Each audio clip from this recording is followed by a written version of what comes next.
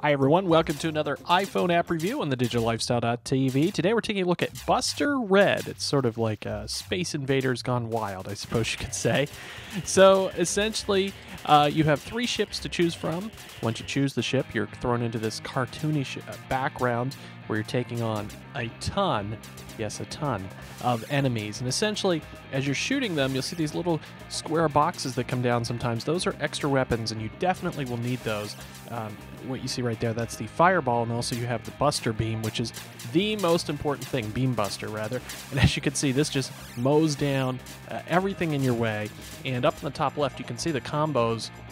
You can get up to, 100, 200, 300 combos in a row, if not more, by using the beam buster. And without any of the special weapons, you're not going to get real far. Now, there is one little quirk with this game, at least this version of it, which will probably be addressed in an update. You'll notice that it is open feint enabled, and sometimes you'll get a little notification that you have the high score or what have you.